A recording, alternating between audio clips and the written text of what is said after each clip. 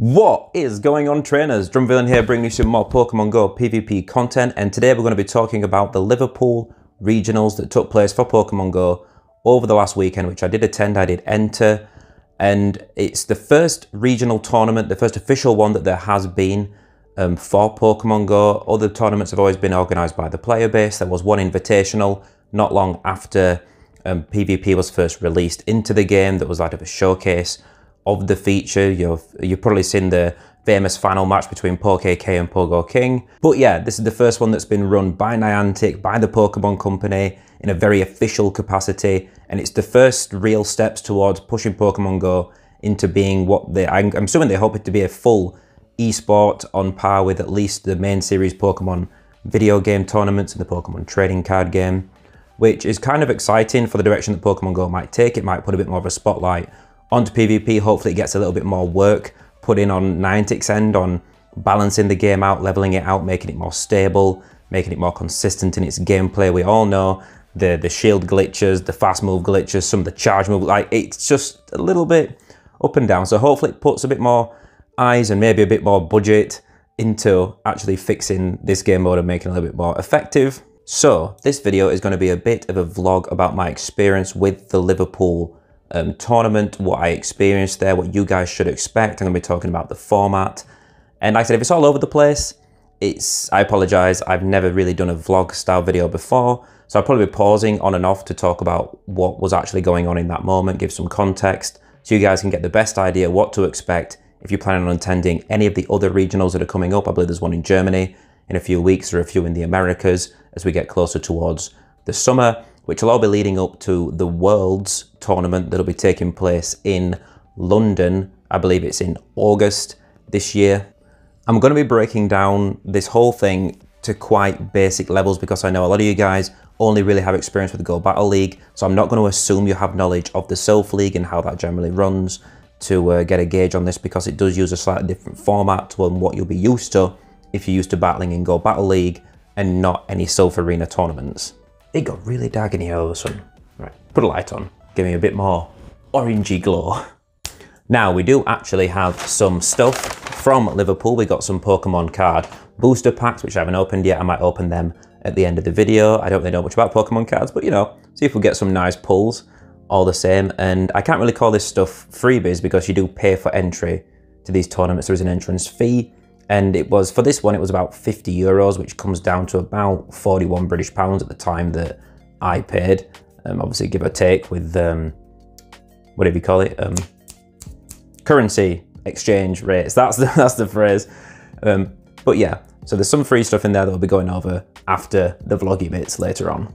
So you've probably heard people talk about the choose 6, pick 3 format. And this is the format that Self tournaments use. And what this means is that you pick 6 Pokemon to take to the tournament. They are the only 6 Pokemon you can use for the entire run. For every match, every battle against every trainer, you have to use the same 6 Pokemon. You can't TM their moves, you can't power them up, you can't swap them out for a different Pokemon of the same species, you can't swap to, say, a different Hypno with different punch moves, you can't swap from a Last Resort Umbreon to a Psychic Umbreon, anything like that. You have to use the same 6 Pokemon for the whole thing. So that's where a lot of your initial team building has to come into play. You have to really think about 6 balanced Pokemon that cover each other's weaknesses. You have to accept that some Pokemon are going to be undermining your particular team build. They're going to cause you more issues than others. So you got to deal with the meta as a whole with just 6 Pokemon and know that the opponent is going to be able to see those 6 Pokemon before you battle, and you're going to be able to see their 6 Pokemon before you battle. So you pick your 6 Pokemon, you go to your tournament, you get your first opponent. How does that work? You meet your opponent, you greet them, and then you sit down and you can see each other's 6 Pokemon. You can see what 6 Pokemon they've got, they can see what 6 you've got. You cannot see the movesets. If they've got an Azumarill on their team, you can see what CP it is, but you cannot see whether or not it has Ice Beam, Play Rough, Hydro Pump. So you have to maybe look at the rest of the team, make an assumption based on what they would want to cover weaknesses for in Azumarill's moveset, or once you start battling them, you can find out the hard way by taking a charge move or shielding an Ice Beam when you didn't need to, or something like that. this is where the pick 3 part really comes into play, because you can see their 6 and they can see your 6, and you're going to play normal PvP style matchups against this opponent. You're going to pick 3 Pokemon from your 6 that you think are going to do well against their Pokemon, and also that counter what you think they're going to bring against you, knowing that they can see your 6. So a little bit of 5D chess going on there. You know, you got to be quite big brain trying to get inside your opponent's head, thinking about what they're going to be thinking and expecting to bring to battle, and also thinking that they're going to be trying to work out the same for you. So it's quite different to go Battle League in terms of, in that you're just going blind. You just pick 3 strong Pokemon, chuck them together, and hope that it lines up well against your opponent's 3. Here there's a lot more thought and tactics to those Pokemon. So Go Battle League skill goes a long way in terms of being able to battle, being able to count moves, being able to, you know all your typings, your ins and outs and what to expect. But there's a lot more depth to how you approach these matches compared to, like I said, standard blind Go Battle League. Now, the format for this tournament is the Great League. It's just the Open Great League, 1500 CP, no bans, legendaries are allowed, XL Pokemon are allowed, best buddy boost is allowed, but same as I said before, as much as you cannot change the Pokemon around, you cannot change the best buddy mid-tournament. If you've got an XL level 51 Bastiodon and an XL level 51 Sableye, you have to pick one of those to have your best buddy boost on. You cannot change them in between matches, in between games, in between opponents. That one Pokemon has to be your best buddy for the entire thing, which is, not everybody needs that on their team, not everybody needs best buddy boosts, but just if it's relevant to you, bear that in mind. You will not be able to change which Pokemon is best buddied throughout the tournament. So you want to only really have one on your team that needs it. And against each opponent, you play 3 matchups, and best of 3 moves on in the tournament. And what this does allow to happen is that if in your first matchup, you come up against their Registeel and it throws both Flash Cannon and Focus Blast at your team, you know it's not got Zap Cannon. They can't TM it to have Zap Cannon in the next matchup. So that means you know that Jellicent is very, very safe against that Registeel for matchup 2 and 3. Maybe you had a Jellicent you're a little bit nervous to bring in, feeling like it doesn't do that well against a Zap Cannon Registeel, but now you know it's not.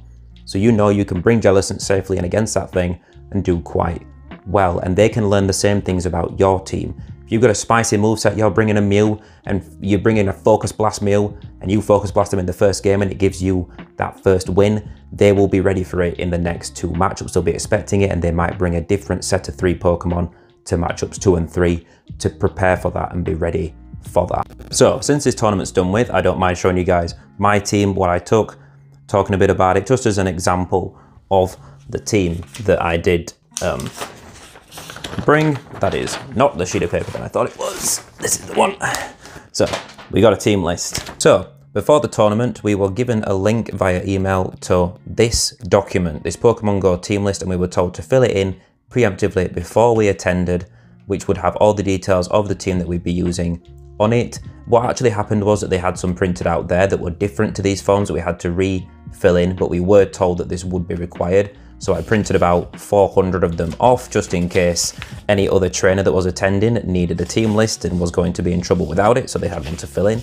That's why I've got so many here. So let's take a look at my team that I brought to the tournament. So as you can see, we had Galarian Stunfisk, so we did have to note that it was the Galarian regional variant, because that's just is what it is. They ask you to keep that information included, and it's very important when it comes to things like Stunfisk, because regular Stunfisk is dramatically different. We have a purified Sableye, which again, they do say you have to note if it is a purified Pokemon or a Shadow Pokemon, because I brought Shadow Nidoqueen. The moves do have to be in order that they are in the game.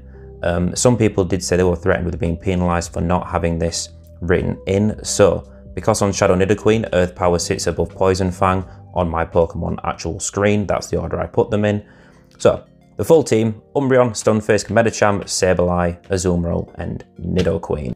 So that's the rough format, the pick 6, choose 3, the team building, some of the thought that goes into that. So let's take a look at actual Liverpool in person and what to expect from that, how my day actually went, how I did. If you're curious about how I actually did perform in this tournament, let's go ahead and jump straight over into that stuff.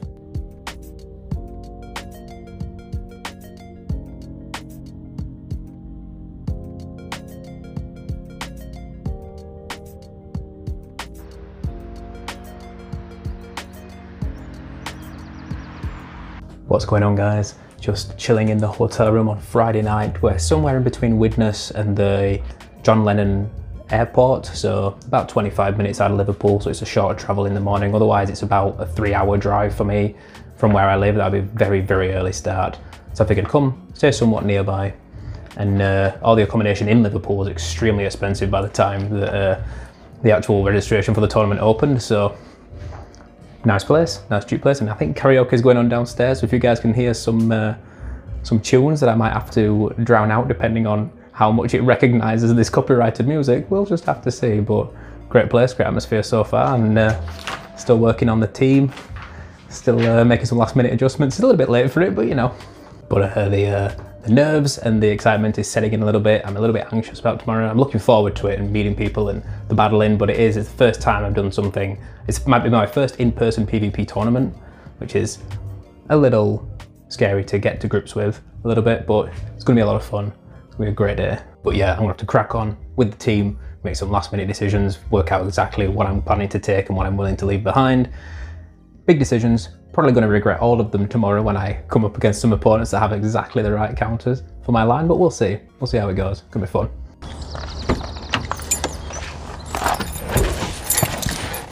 Alright guys, it's a little chilly this morning, but feeling reasonably refreshed. I slept moderately well, so should be all set for today. Feeling good about it. So yeah, let's get on the road and get there.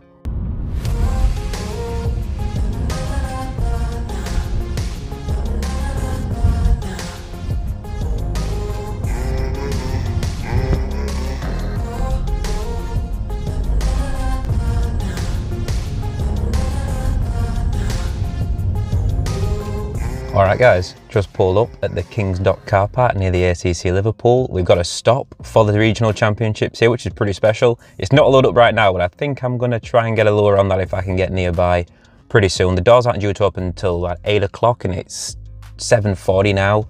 So a little while to wait, but better to be early than late, right? For things like this, you never know how long it's going to take to get in. They've said they're going to be quite stringent COVID protocols in place. You know, everyone's going to be wearing a mask apparently inside for the full day, and everyone's got to be vaccinated or show negative PCRs and things to get inside. So it might take a while to get checked in. I still actually need to write my team up. I've got the forms, but I haven't actually written the team up yet, which is, better do that now actually, I think, while grabbing a quick snack and then head over there.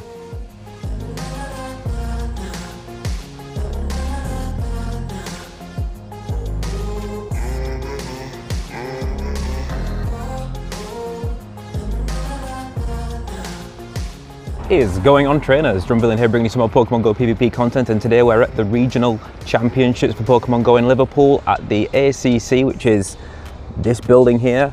Looking forward to it. It's going to be a great fun day. It's just after 8 o'clock, so I think the door should have just opened. I'm going to go get checked in and get ready, I guess, ready for the tournament. Now, the queue to get into the venue was absolutely massive, because not only were there Pokemon Go players queuing up to get into this building, there were the main series video game players, there were the trading card game players, all queuing to get into their same regional competitions. So I joined the queue at about 8 AM, which was roughly when the doors were meant to open to the venue, but it took me till about 9:15 to actually get inside the building and then get checked in.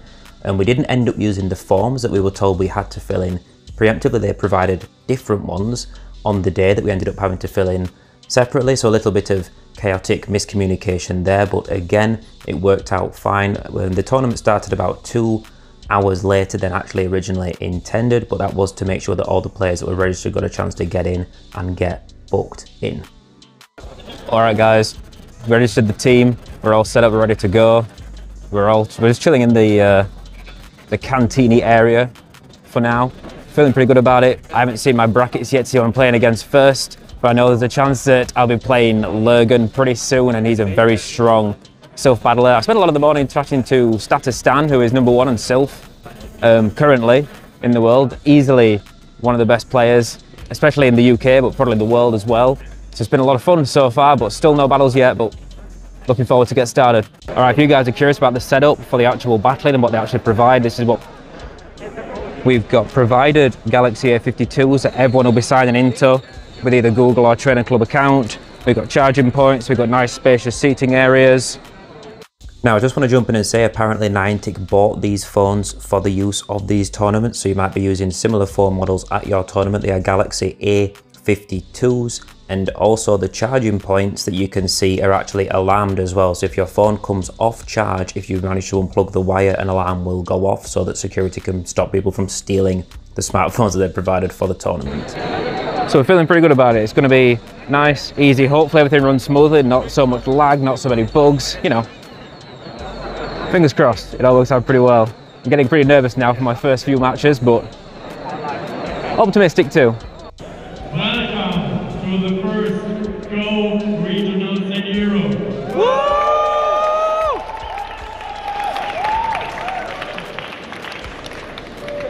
Now, this rule reading and sorting out by the judges was a little bit chaotic all over the place and not all that clear.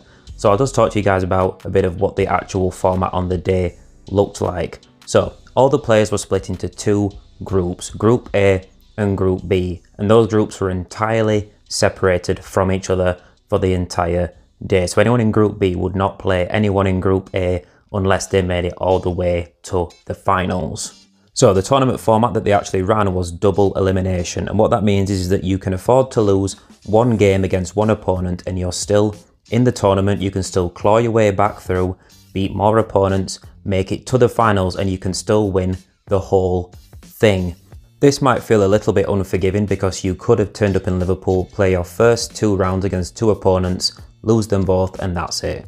You're out of the whole thing, and there aren't any more matches for you to play in the tournament, which isn't usually how Silph tournaments are run. In Silph, you tend to play multiple opponents regardless of whether you're winning or losing, and then you get kind of seeded based on who you're winning against, who you're losing against, and there's a bit more opportunity to play more games and prove yourself overall across the full tournament. Now, an unfortunate thing about using devices provided for the tournament is while it does make everyone on a level playing field and makes the whole thing more fair, it means that we don't have access to recorded battles to actually show you guys now after the fact because I wasn't recording the matches on my phone. So I can't show you any of the actual matchups that I was playing, which is a real shame because there were some fantastic games. Right guys, good luck. Good luck, guys. Good luck. Good luck. Good luck, guys. There were QR codes on the tables which led you to this web page, which gave you all the brackets for the full tournament that were being updated live as games were being played, so you could see who was winning who and who you might get matched up against next. I was in bracket A and my first opponent was a trainer called Food King Win, who gave me 2 very good matches. I actually lost both leads in these games and managed to flip them around and still take 2 wins to move on into the second round, but GG's to you, Food King Win. In my second round, I got paired up against Azare. Azare is a notoriously strong Silph arena battler who gave me 2 very good matchups, but I did manage to come out on top and move on into the third round against a Mind Joke. A Mind Joke did manage to defeat me in 2 rounds and bumped me down into the losers bracket. So at this point, I was now, if I lost one more matchup against another trainer, I was out of the tournament. So it was all to play for, very tense matchups. In the losers bracket, trainers were battling against each other until there was only one trainer left that had not lost 2 games that could then move on into the finals of that day. If you go all the way through the day and didn't lose any games, you only had to win 5 matchups to go into the finals. However, if you lost 1 game, in total you end up having to win 8 or 9 rounds to actually claw your way through the losers bracket to make it back into the finals. So as the day went on, I had more matchups against 8-9 Breed, Carlos Herrera, Aero Bubble. I managed to defeat those guys, very well played to you guys, and made it all the way through to round 7 in the losers bracket. Alright guys, update from partway through. We're through 6 rounds at this point. I've lost 1 game and won 5. But right now there's a very intense match going on behind me that everyone is very invested in. And it is Statistan, who is currently rank 1 in the world on Silph, battling a trainer called Lurgan. I'm not super familiar with Silph rankings, but I believe he's also top 10 in the world. And I think I have to play the loser. So I'm pretty screwed either way, but just keeping you guys updated. I was wrong about this at the time because both Statistan and Lurgan were in Group B, whereas I was in Group A. So unless we'd have made it into the finals, there wasn't a chance that I'd have been battling either of those 2. And if you're wondering why I'm not actually watching the matches, it's because I'm still in the running in the tournament at this point. There's a chance that I will be battling them at some point, and I don't want to see what movesets they've got on their Pokemon. So that was a very tense and very exciting match to watch. I didn't want to watch it and have an unfair advantage at knowing what movesets some of their Pokemon actually were running. In round 7, I was against a trainer called Dino Sky, and after going 1 win apiece, he managed to etch it out in the 3rd matchup and managed to take the win and knock me out of the tournament. All right, guys, I'm out. 7 rounds in.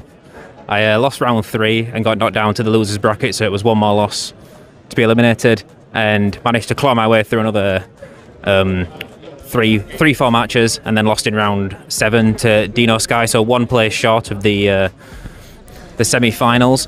But I've had a fantastic day. I'm really happy with my performance. I've never done an in-person tournament before, so it's been a lot of fun. The community's been fantastic, great to chat to people, get to know people. It's been a lot of fun. Despite being out of the tournament, I did hang around for quite a while after this point and got to know some of the guys that were there. Played a small casual 4-way round robin tournament, went and got a cheeky pint with them, went for a walk around Liverpool for 30 minutes or so before heading back to the cars, and I was going to drive out of Liverpool back to the hotel. Well, we're back in the car at least. It's felt like a long day, even though it's not actually that late right now. I've just been for a beer with a couple of the guys I've met today, so shout out to you 3. It's a lot of fun getting to know you and everyone else that I spoke to today and hung out with.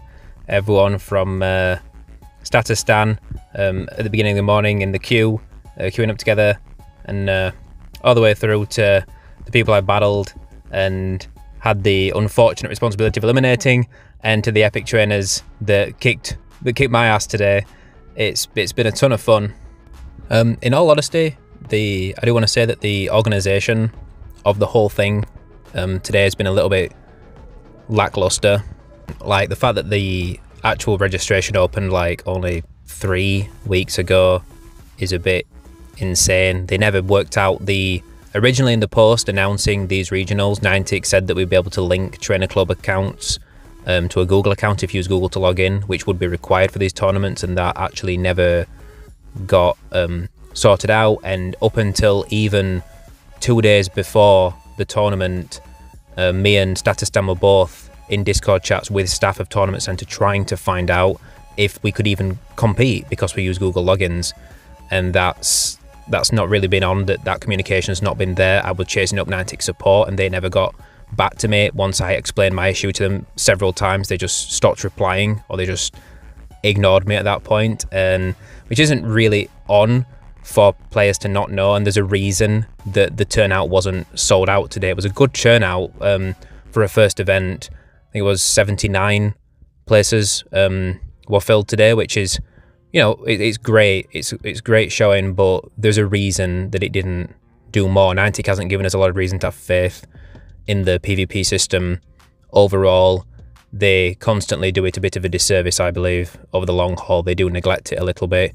And I do hope that this world run overall and this whole setup this year, I do hope that it makes them take it a little bit more seriously and put a little bit more effort into tweaking the game, making it more robust, fixing the bugs, dealing with, I know they always say check your internet when there's laggy issues, but if you're on several hundred megabit a second flawless internet that never fails you in any other capacity, but Go Battle League doesn't work, you know that it's not your internet. You know that it's their servers that are just not up to scratch, in some cases at least anyway. I just feel like things could have been improved on, but overall the experience, the community makes it worth it. GG's to everyone I've played today. It's been fantastic getting to know you all. And honestly, I'm surprised to have taken it as far as I did today. It's my first in-person tournament that's anything even remotely like a self-style tournament with the choose 6, pick 3 format. I've never participated in anything like that before. It's been a lot of fun to get to know it, and I didn't actually expect to do as well as I did because most of the people at this tournament today were self-veterans, people that really knew what they were doing. We had some real world-class, absolute top-of-the-pile trainers here today, so to hold my own amongst them is more than enough for me. And it's a little disappointing to not be going to Worlds, but also very, very happy with how it's gone this time. I've learned a lot of lessons, and I'll definitely be bringing my A game next time. Right, I'm going to set off driving back. I might stay at the hotel tonight, I might not. I'm going to drive the 30 minutes to the hotel and then make my decision on whether or not I'm going to crash there or just check out and drive the next 2.5 hours back home. So this might be me ending the video, it might not be.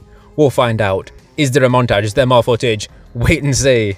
Just realised I didn't actually tell you guys what my actual placement in the tournament was. Because the player base was split in half into Group A and Group B, it means that I actually came, despite coming like top 3, top 4 in Group A, it shakes out as being roughly top 8 overall across the entire tournament, because there are about 3 or 4 players on the opposite bracket that also outperformed my performance in making it to the finals. So I was very, very close to being in the finals, but just fell short by 1 or 2 rounds, but still very, very happy with that showing. So if you guys have enjoyed the video, consider hitting the like button. I just wanted to let you guys know what Liverpool was like as an experience, what to expect if you're going to one of the tournaments in the Americas, in Europe, in Asia that's upcoming this year, since this was the first one globally.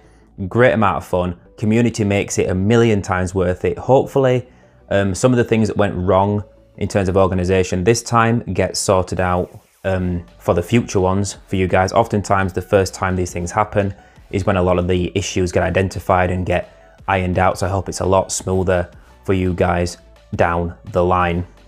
All right, guys, I did promise you a look at the stuff that we did actually get from Liverpool, some of the freebies that they included. So let's go ahead and take a look. All right, so we did get a free player mat, and I believe it's for playing like the Pokemon trading card game, for example. It's a nice, decent quality mat. It's a nice print, and this is actually whimsicott, which is pretty nice because these regionals did take place over the Cottony Spotlight weekend, so I don't mind that. That's pretty cool. A couple of pairs of booster packs that we actually got with some free points that we got to spend at one of the stores that was there over the weekend. Haven't opened those yet to see what's inside. We did get a promotional Pokemon trading card. We got the Boss's Orders, but the Pokemon Regional Championships edition of that, and I'm not getting focus on the camera, but I'm not taking it out of this sleeve either because I don't have another sleeve on hand to put it in if needs be. We just got an information brochure, I suppose, about the rough setup to expect from both this regionals and another one that I believe the same company is running towards the end of May. We also got a face mask and some hand gel included, which was kind of ironic because we didn't actually end up being given these bags until like 2-3 p.m. on the day, at which point you already had to have had a mask and have hand gel on hand and things. So also we were supposed to get a pull string bag that was not included because Tournament Centre said that the drawstring bags they were having shipped in got caught up in customs, so we didn't get them. I don't know, I don't think we're going to get them. I don't think they're going to ship them out to us or anything like that. So I guess we just don't get them, which is a bit of a shame.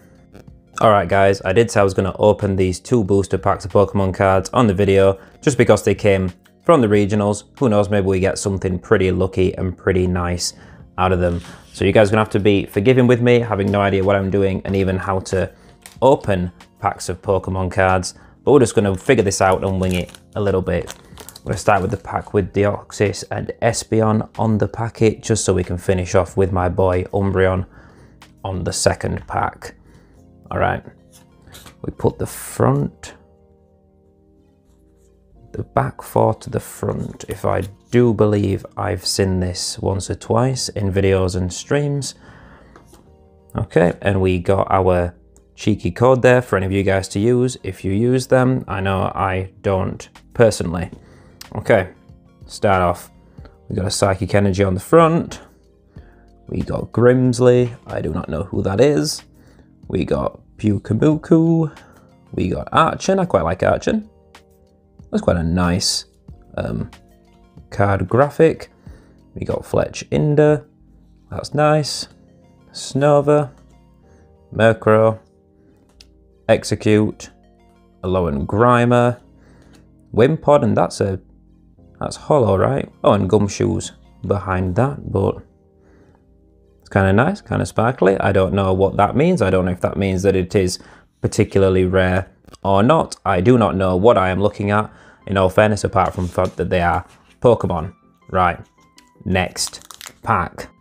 Alright, opening the pack with Darkrai and Umbreon on the cover this time, and we've got the second code there, if you guys want to use that. I believe they're only one use, aren't they? I'm not 100% sure. Let's take a look at what we got in this booster. Got a nice electric energy, another Grimsley, because why not?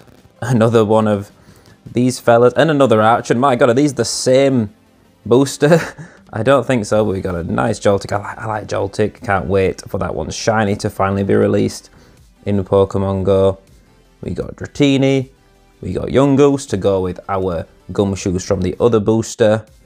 A cheeky Yanma. One more Execute. And our holo is Crustle. And then we've got that thing whose name I have never dared try and pronounce, and I might never ever use in a video, so I don't have to attempt to pronounce that and not do it absolutely massive disservice. But hello, Crustle, kind of nice artwork, nice card, nice sheen to it. But yeah, you guys can tell me whether or not these are any good or not, because I honestly have zero idea. The main focus on the channel usually is Go Battle League content, so if that sounds like something you're interested in, consider hitting the subscribe button. We are normally hitting Legend rank every season. We're making global leaderboards here and there when we're not spicing it up too heavily. We're talking top-end tactics, strategies, gameplay methodologies as we're going through it. So if that sounds like something you're interested in, hit the subscribe button, you know, stick around. I promise you, it's worth it. If you're already subscribed to the channel, you're an absolute legend, and I will catch all of you guys next time.